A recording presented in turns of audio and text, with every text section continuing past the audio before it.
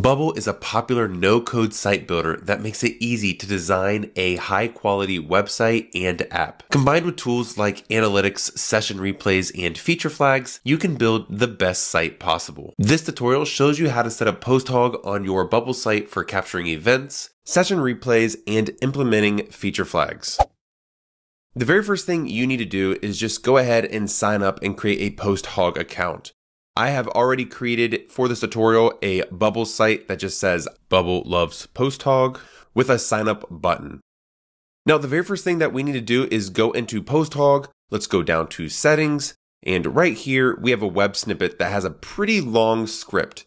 Let's go ahead and just copy this entire thing, go back into Bubble, click settings, and then let's go to scripts of meta tags and header.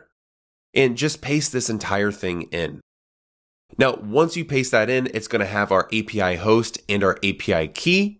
We can come up here and say main deploy to live, where we could just add PostHog.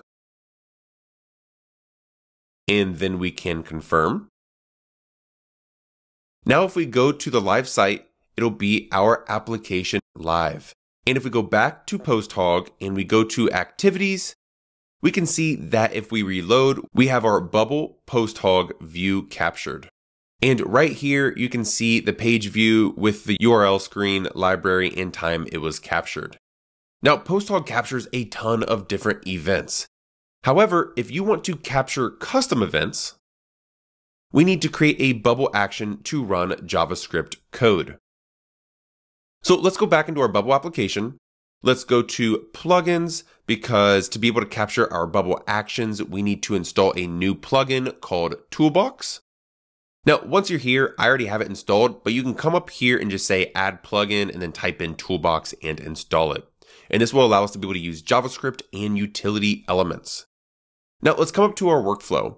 I already have one workflow created, which is a button sign up that is expecting a click. But we can come over here and just say, click here to add an action. We will scroll down to plugins and say run JavaScript. Now, if we come into our script, we could paste in our window.posthog.capture.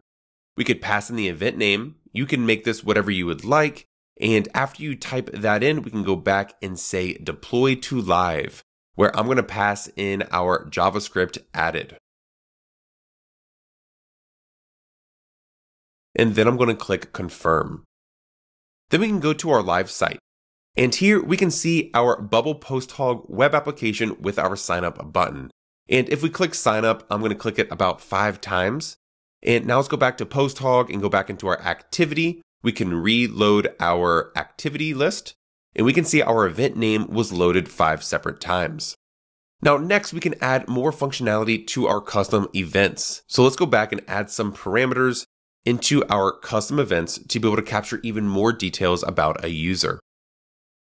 To do this, we can go back into our Bubble, and inside our action, we can come over here, and instead of just having a static string of an event name, we can come over here in our posthog.capture. We can instead say current app version.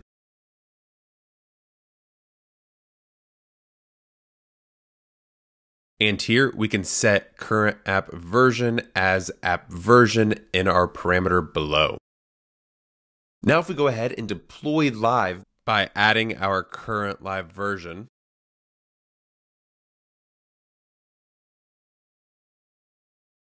we can say confirmed.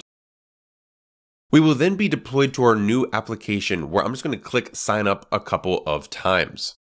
Let's go back into our activity and say reload, where we can see current app version, and then when we go inside of it, we can see the property is live.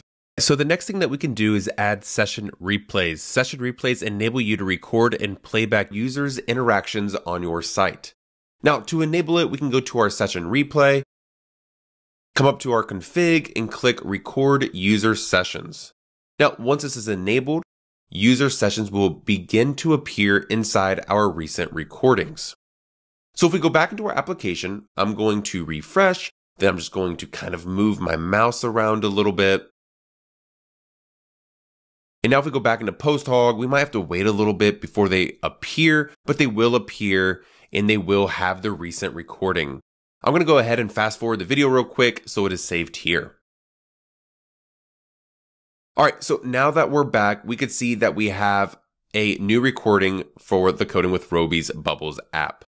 And we can see the mouse movement that we just had of our last user interaction. So we're successfully being able to record a session by a user.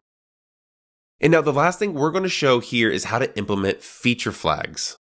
Feature flags are useful for conditional showing or hiding of components based on a rollout percentage and properties. For example, we can use a flag to show or hide a button, and that's exactly what we're going to be doing. So if we go over here and say feature flags, we can create a feature flag. Here, I'm going to save this as show sign up button.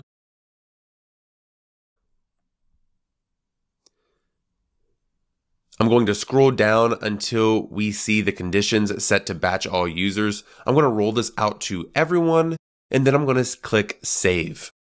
Now let's go back into our Bubble application. Let's return to our editor where we're going to create a new event. Now this is going to be an event for when the page is loaded. We want to create a new plugin to run our JavaScript code where we could just add the find button with the text sign up. So we're going to create a new workflow, set a button for the text that says sign up, and then we're going to hide it if the PostHog feature flag is enabled. So now if we go back over here and we say deploy it live, we can then type feature flag is implemented. We can say confirm, go to our live site. We could see that there is no sign up button, and that's because the feature flag is removing it because it's finding the text and then removing it based on the JavaScript code and then aligning that with the feature flag in PostHog. All right. Well, this is what we wanted to cover for Bubble, which is a great application to be able to create websites and web applications without having to code at all. I hope you enjoyed the video, and I will see you in the next.